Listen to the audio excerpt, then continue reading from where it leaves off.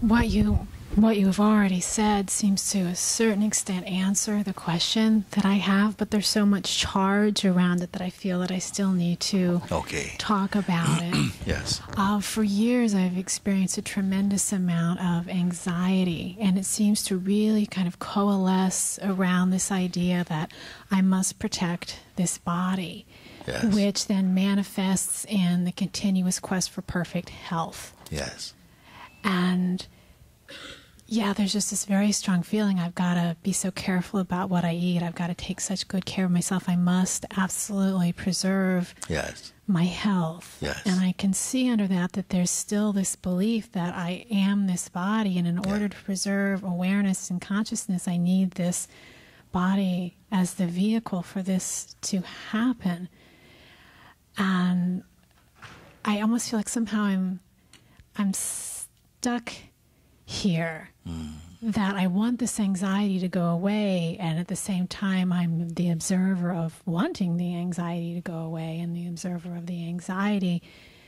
But there's still so much fear, I guess, around the health of the body and food and how to take care of it. And I guess you said, what do you fear about letting go? And I fear letting go that somehow the body is just going to fall apart. Yes, it will someday. Even with the best care, it's a burning candle, isn't it? Mm-hmm. That's not to say you should not take care of your body if this is what feels natural.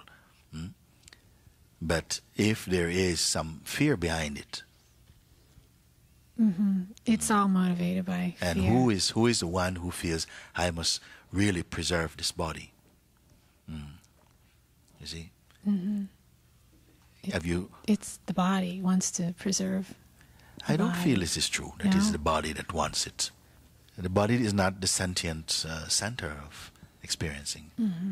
It doesn't make decisions in that way.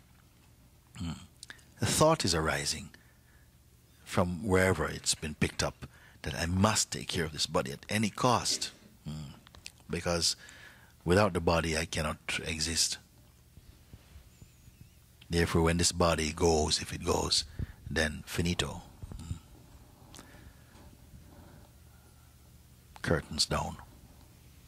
So it leaves. It may give you good health in this body, but always there's some anxiety must be there. Because there is behind, you see that other bodies perish, they suffer. So there's an anxiety, I cannot let this happen here. So you cannot really be enjoying your existence even. I don't feel we are really enjoying it. You feel somehow, if you identify very strongly with the bodily existence, there's already a subtle traumatic state, because we feel, it's one day it's not eternal, this body. Whatever constructs the body, that is a different story, because you cannot destroy the elements. They're recycled somehow. But in this construction, you cannot keep it. So while it is here, find the thing that cannot decay. Find the thing which is even beyond health. Find that which is beyond health. And see which is the permanent, you see. Then make your stand with the permanent. Something witnesses this body. And at a certain age, you start to see little things are happening.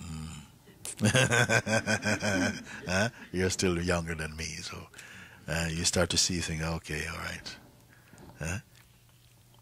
And can you feel these changes and not be afraid, you see?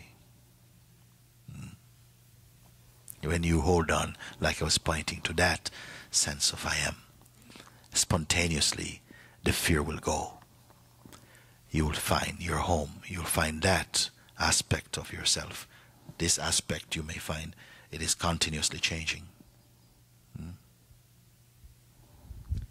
In a way, the anxiety is kind of like something familiar. Like you'd said, the mind will welcome you with open arms. It's like the anxiety is something that is familiar, and it's something to almost to turn back to. Yes. Because I don't even have the words for this, but sometimes I see or perceive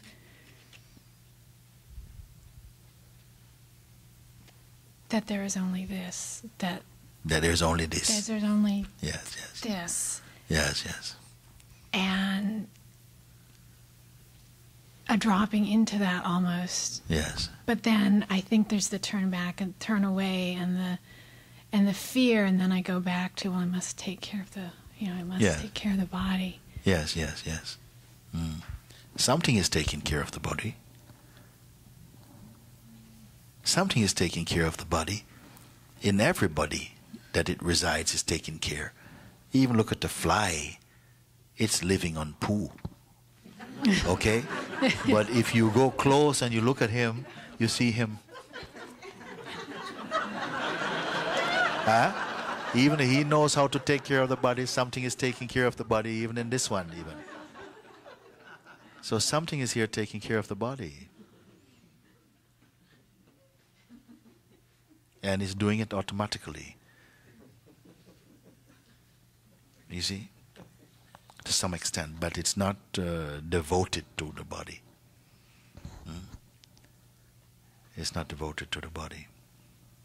What is it that makes or is there I guess there's the question of the doer, what is taking care of the body? Is it just identification with the thoughts that are arising, and these thoughts they must take care of? No, some intelligence is already a package deal. Once it comes in, is already everything is functioning together. Who is taking care of making sure you're hungry at the right time? Who is doing it? Who is taking care of the beating heart? Or the moving lungs? You? It's not you. If it was you, you could not sleep because you might just forget to breathe. You see? So some power is taking care of it. You see? But this thought, I must take care of it, has grown to a mighty proportion. Yes, because it seems like the body has not been healthy.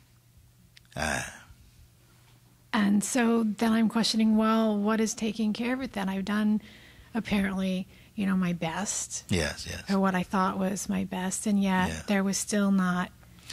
You know something? Maybe you may enjoy better health when you forget about it.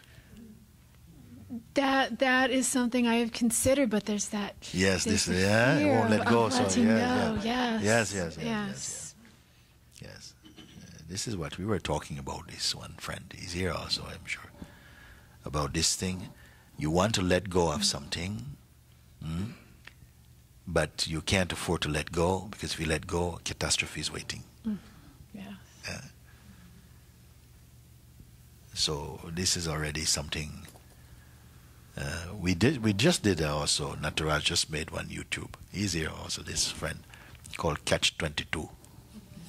YouTube Catch 22. He said, "I am afraid to let go of something.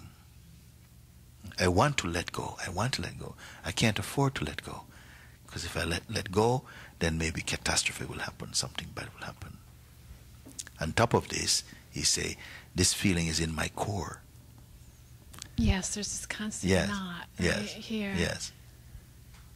So I was saying, what tremendous bad luck you have to have all these things. The worst things can happen. You need to let go. I must let go in order to let go to existence. But I can't let go. If I let go, something is going to drop. And then it's in the very core. The essence is me. Like this. Yeah, it's all thought. All of it is thought. You are already that perfect awareness, which is imperishable. Imperishable.